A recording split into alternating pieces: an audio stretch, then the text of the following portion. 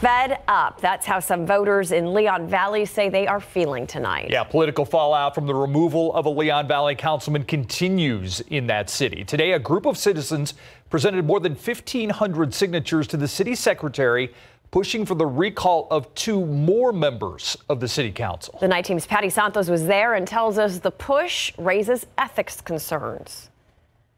We have these petitions. So a group of 5 Leon Valley citizens led a charge that could bring a political upheaval in that city come May of next year. Very fed up. Yes, totally. That we're all willing to go out and get signatures. The group presented more than 1,500 signatures from Leon Valley residents asking for the removal of Councilwomen Monica Alcocer and Donna Charles. 193 pages. The list of grievances includes what they say is over-policing, a city that's run by the city manager, not citizens, plus other changes they don't like.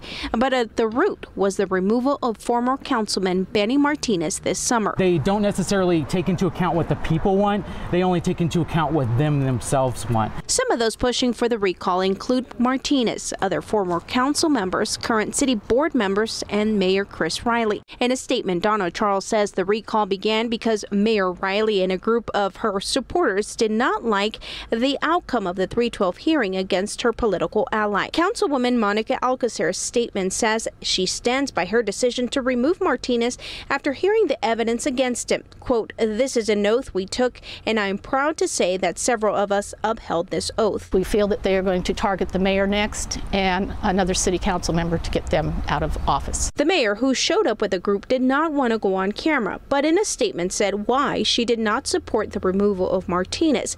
Quote, "It's important to our city's future that a miscarriage of justice like what happened to Martinez not be allowed to stand." This is a citizen's right to be able to do this recall. Meanwhile, the political tension is taking a toll on those at City Hall. The staff knows that the mayor is supporting this recall, she and one other counselor, and yes, it makes the staff very uncomfortable.